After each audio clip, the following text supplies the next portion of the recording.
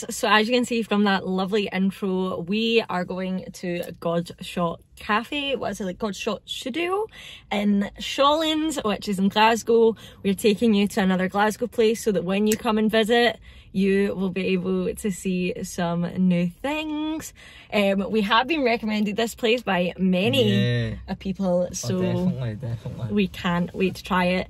I'll just show you a wee outfit of the day before we go in. Okay, so this is my outfit for going to the GODSHOT Studio. Just my trainers, these comfy yoga leggings with the flares. You can see these on my TikTok and get them for a good price. Just a sweet hairband, the tee, the cardigan. We've got just a wee necklace, the earrings, and we've got a wee love pinky ring and my Panto ring.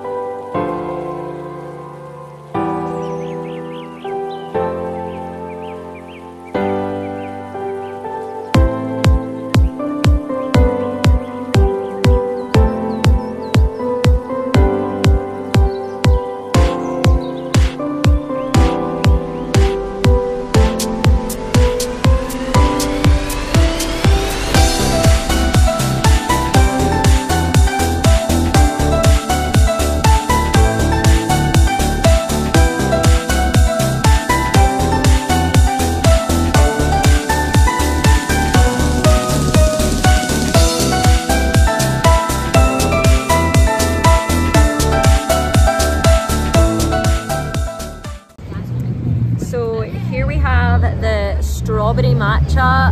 It's okay girl. It is with oat milk, this one, and then here we have the coconut milk mango matcha. So I'm super excited to try them both. We maybe should have brought the microphone, but lessons learned. She was like I can't handle like working. I'm not even gonna get Yeah, it's really good. It's not what I expected. I can taste a lot of the syrup, and obviously because the syrup's at the bottom, you taste the syrup, then you taste the matcha. I kind of wish the straw was thicker, because I feel like you're literally just getting puree to start with because the straw's so thin. But that can be fixed. Okay, so I'm going to be starting off with the strawberry here. That microphone really would have been an investment right next to the main road. But I'll get stuck in.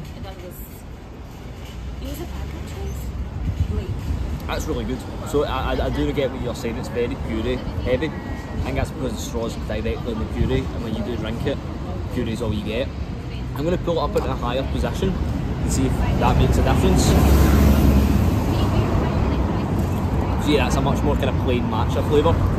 I don't really know if you're actually supposed to just kind of mix it up. I don't know, maybe it's preference, but yeah, you've got this really strong puree at the bottom and this matcha at the top. They both taste great, but I'm not sure if you're meant to mix it or not, but I have enjoyed it.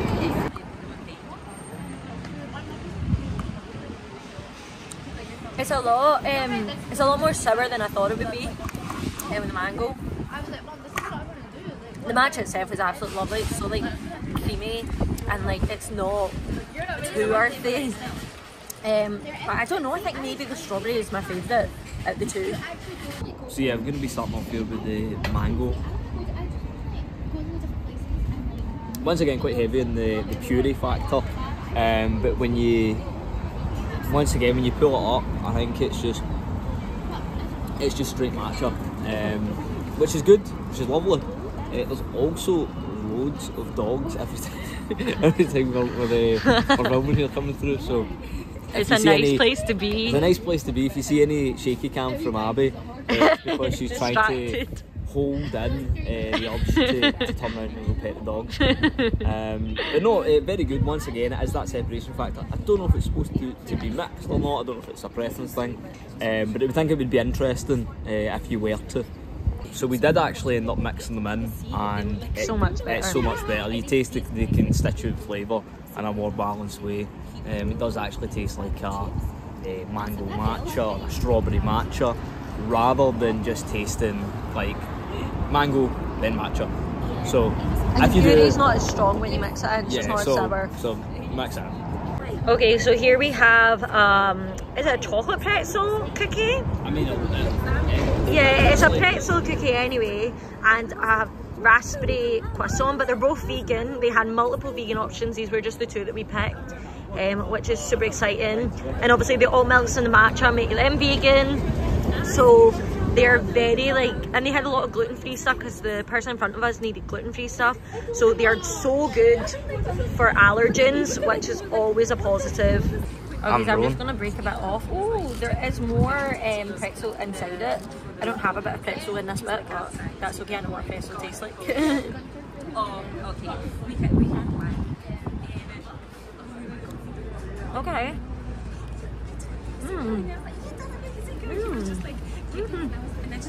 So it also has cinnamon in it. I forgot.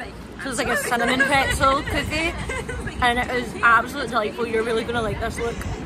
And it also has wee chunks of chocolate like throughout the cookie, which is always a bonus because then you can really taste it, and those like flavors really come together, like the salt of the pretzel, the cinnamon, and then obviously the sweetness of the chocolate. Oh, that was massive. Massive segment. You see I take a bit of half the bloody cookie there. If I don't like it, then that's a mistake.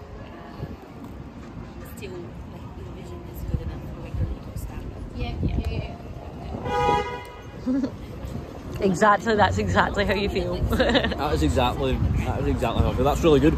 So actually I did get one of the pretzels inside. It's fantastic, so it's not what I would expect. I don't know, I looked at it and I thought it would be a bit chocolatey.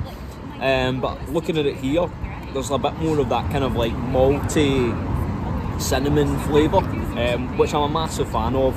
If anything's malt, if anything's cinnamon, maple syrup, all that stuff, if that's your kind of flavour profile, this will suit you to a T. Okay, so in this you can see we have the jam inside, which is always good. We didn't know there was going to be jam inside, so it's always a happy surprise.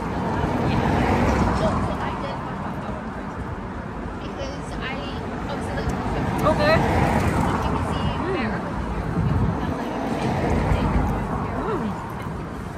So it's super jammy, which we always love to see. The pastry itself is nice and flaky, so it's not chewy at all. Like, it's just kind of like, I can't believe it's vegan. It's that kind of way, because you just bite it and it kind of melts in your mouth like the way like a normal croissant would do.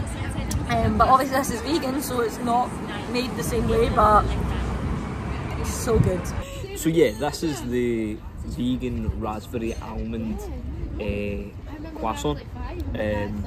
With it, it's actually really surprising that, first of all, getting a croissant vegan is really hard to find. Actually, we've been to a lot of places and they never have vegan croissant. I think Cafe Nero is the only place that does it. Yeah, so it's far and few between. Something that I really like is, I actually said to Abby before we were rolling here, odds on that they don't have jam in the middle. Like, I was like, I wish they would just put raspberry jam. See, whenever you get like a flavoured croissant, I always wish that it would be stuffed with something. But I just thought, oh, it'll be a wee glaze on the top and that'll be it. But when it's actually got to this, very jammy. But I'll just go into it, I'll stop talking.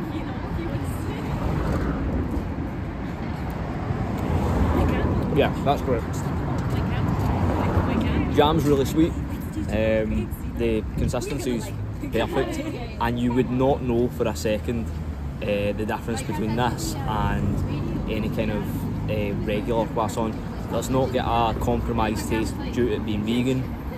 It is utterly delicious, so I would really recommend this if you're coming here.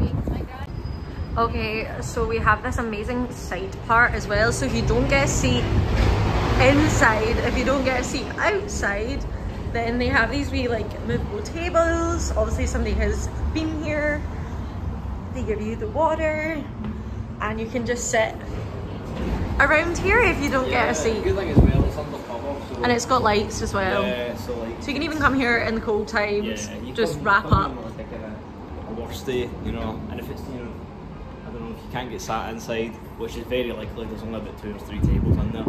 Yeah. But you can actually get sat outside here. Yeah, so which is way, good. They have got another table there that they could potentially put out. Yeah. But no, it's nice to have options.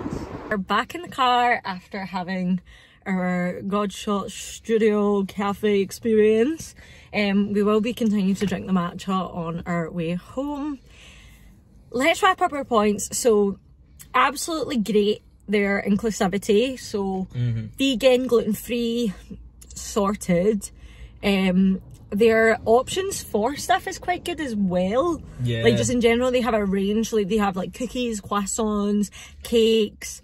They've got macarons, they've got matchas, they've got lattes, they've got espresso, like tea, they've got like everything. And obviously their matchas aren't just matchas, they've got like the different flavours. Yeah, purees the purees, which is always good because like Starbucks just now have their strawberry matcha, but it's not inclusive because the foam stuff that the strawberry is dairy, whereas obviously that's a puree.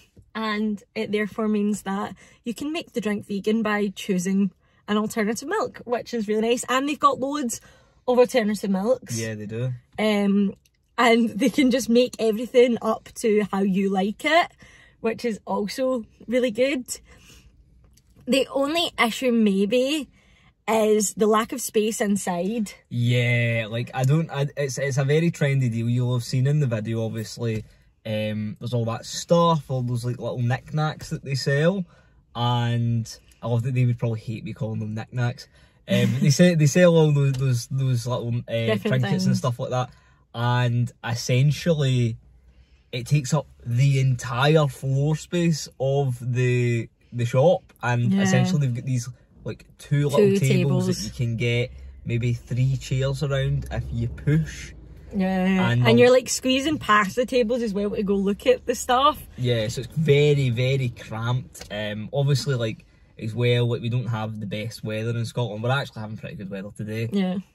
But obviously, like the outside seating, there's like 2 out the front. That's next to like a main road. Yeah. As you could hear from the audio. And people are walking past and stuff like that. And then obviously, like they do have that little kind of sheltered bit, was probably a little bit better. But yeah, so seating, not ideal. We also don't think they have a toilet. Yeah, I never seen one inside when we were nosing about. I don't know where they could put one, to be honest with you. Yeah, which is, it's kind of a bummer because like I think we'd have stayed longer there if they'd have had a toilet, but me, the queen of the toilet, I'm bursting. Like, I've drank too much water today, so I'm ready to go to the toilet. That's the only reason we're having to leave right now. The weather is lovely, so if you do get seated outside, it isn't actually bad. Whereas obviously in the colder months, it could be a bit of an issue. However, overall, it is definitely worth going. It's definitely worth trying it out and giving it a go because it's good quality, it's good for your money, it's versatile. Like there's a lot of positives that outweigh that like small negative. Honestly, if you're like vegan or have any dietary requirements, it's so needed for you because we went and like Abby has not, I don't think you've had a croissant I've not had a croissant in so long, in years, and it's like they have like, which flavour do you want? Yeah, so that's incredible. And it's like the fact that the majority of their stuff is accessible is just incredible. Like I've never went to a cafe and been able to get like a cookie. Like the last cookie that I could get like at a thing is the pumpkin spice cookie out of Starbucks. Yeah. But like this is like a chocolate chunky cinnamon. And it's so good. You didn't have to get it. That's the thing that I'm really going. She didn't have to get it. She had so many options. There was like a tahini cookie as well that I could have got. Like there was so much to pick from. Yeah, so and I'm sure in that little like display cabinet that we showed as well that there'll be more like vegan cakes and things like that. So it's amazing for options. Was very good. So let me know in the comments, would you try GODSHOT Studio if you came to Glasgow? If you're in Glasgow, if you're a Scottish pal, let us know, have you been here?